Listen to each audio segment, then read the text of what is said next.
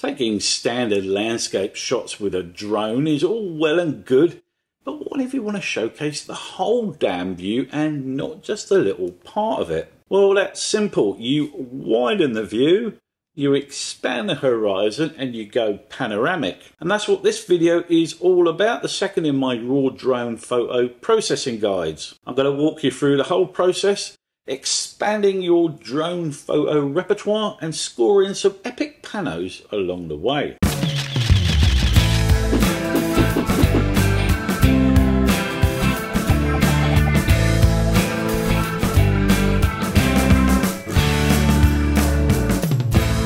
The secret to creating a high quality pano is to do the prep work.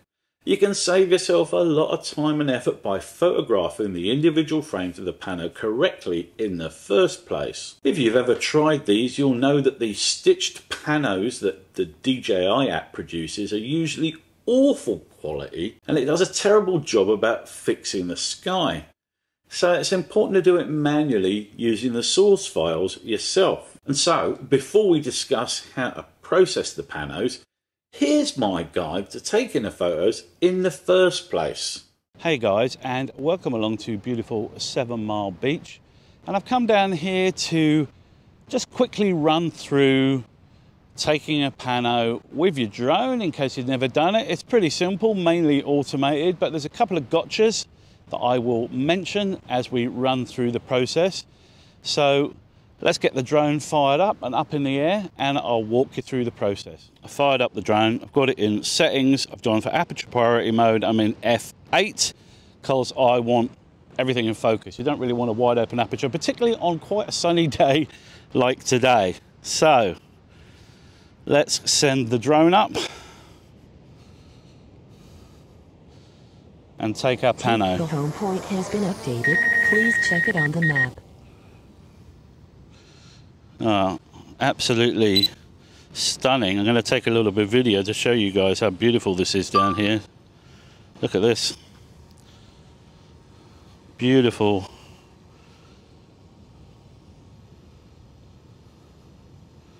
Absolutely stunning down here on 7 Mile Beach. I've got to tell you, flies are bugging me though. Piss off. Welcome to Australia. Wow, look at that. So, let's stop filming some video and get back into photo mode. So we're 15 meters up. I'm going to take it up a bit more. Now, the first thing to say about panos is, quite often, you don't want to be, 120 meters up in the air. Quite often, the panos look better when you shoot them down because you're more in the frame. So, at 25, I'm just going to send it up to about 30, I think. All right, so let's go into settings, photo, and we want to shoot a pano, and it's a 180 to start with. Now, where you position the drone is where it's going to be the center of the frame. So I don't want it dominated too much by the ocean there, so I'm going to nudge it slightly to the right. So I'm positioned in the center of the frame there. I'm going to start it going, I press the start button, and it will shoot that full 180 degree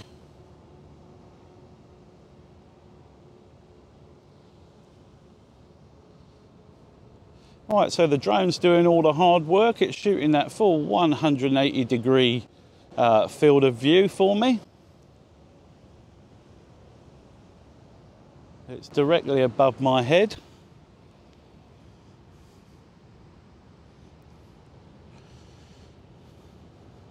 That's done one side.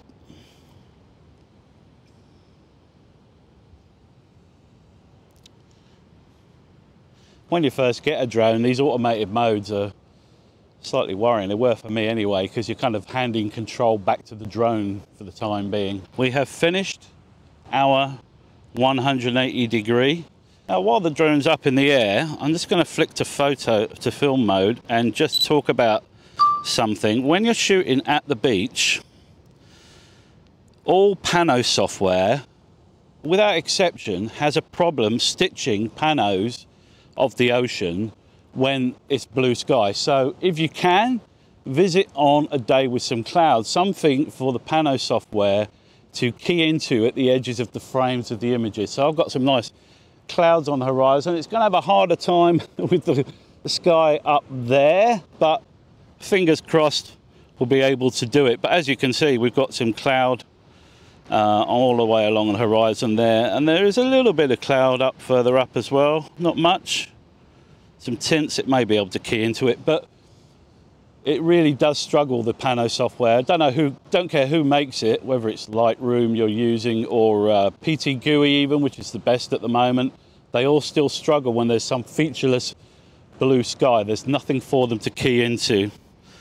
So I'm going to turn that off, and we're now going to switch to the sphere mode. So I'm going to go back to the camera, go into settings, photo, and sphere under Pano. Get out of that. And I'm going to go a little bit higher up this time, because we want to get as much as we can into that 360 frame. So I'm going to go up to, let's say, 90 meters will do it. And again, wherever you position the drone, that's the center of your frame. So I think that's actually a pretty nice starting point that way, and we'll set it going.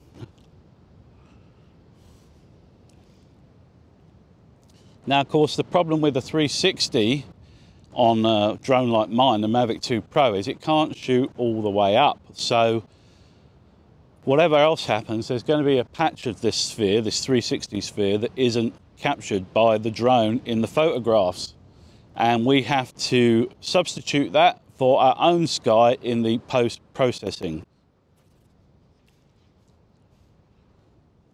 One of the other problems you'll run into with a 360 sphere is balancing the light. If you use auto exposure and set it off shooting into the sun, then you'll find that the stuff behind you will be in heavy shadow, and vice versa. If you start off exposing for the scene behind, then you'll find that you get blown out highlights. It's pretty tricky.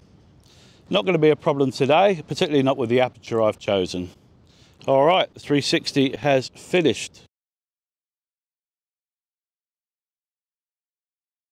All right, I'm back from the beach, and I've imported my photographs into Lightroom. And in order to make my life easier, I do like making my life easier, I always transfer the photos off the SD card and onto my photo drive using a different folder for each Pano. I have a bit of software called Hazel that does all that stuff with the folders for me, so it's not an issue when I come back, even with hundreds and hundreds of shots on my SD card. If you're interested, I did a video about Hazel, which I will link to up there. Keeping each Pano in its own folder makes life much easier later on when you're trying to work out which photo belongs to which Pano. As you can see from my file directory, I actually utilise a little hierarchy of folders, which keeps everything neat and tidy and easy to work with. Now, the first dilemma you'll face when working on your Panos is whether or not you should process the photos before you turn them into a Pano. And the answer to that question is that you should do both. You should definitely do some processing before rendering your Pano, and then you should do some final edits on the merged image. Some of the edits that you should put in place before rendering your Pano are things like color profiles, lens correction, dust and dirt spots, and some basic tweaks to white balance, exposure, and white and black points. It's important to do these first because they cannot be fixed in the merged image. For instance, if your drone's photos have some slight vignetting, as some do, then you'll need to sort that before merging because it can't be done afterwards. It's also important to use consistent edits across all of the shots in each individual Pano. If you don't, that Pano will just end up looking weird. In order to speed this process up, I always get one photo in the sequence correct and then simply copy its settings over onto the other photos. You do have to tweak each one very slightly after copying and pasting the settings, but it's a lot quicker than starting from scratch and means that you get more consistency. Once you've completed your basic edits to the photos, you can now render them. Most Panorama software can handle 180 Panos without many issues, but not all of them can do 360s. In terms of the software you use, I have a couple of recommendations. I do 90% of my flat plane panos in Lightroom, and that's what I'll be using for this first pano. Windows users can use the Adobe suite of course as well, but there's also Microsoft's own pano application, the Image Composite Editor, otherwise known as ICE, and this comes highly recommended for both 180s and 360s. The software has been discontinued by Microsoft, but you can still find it online. Hugin is a free and open source panorama editor which is excellent and can render all types of panos from straight flat plane all the way up to tone mapped 360s. Serif's Affinity Photo has an excellent panorama rendering engine with some advanced tools that enable you to fix up common stitching errors. While Lightroom and Photoshop are fine for most panos, I also use PT GUI, mainly for my 360s and for some problematic 180s. It's an expensive bit of software though, and probably not something you'd want to invest in unless you're going to get seriously into panoramic shots. Alright, so let's process this 180 pano. The first thing I'm going to do are some basic edits to the first photo in the sequence, which then I'll copy across to the other images. And in this case, there's not much that I need to do because I shot it in broad daylight on a sunny day with an f8 aperture. So in Lightroom, to create a pano, you select all of the images in the sequence and then select Photo Merge and then Panorama. Depending on how fast your PC or Mac is, the preview will take a few seconds or as long as a minute to appear. Once the preview has appeared, you can decide what to do about the alpha region around the pano, and Lightroom has some great options for this. Firstly, you can select the boundary warp option, which stretches the edges of the image out to the boundaries of the frame. Secondly, you can choose fill edges,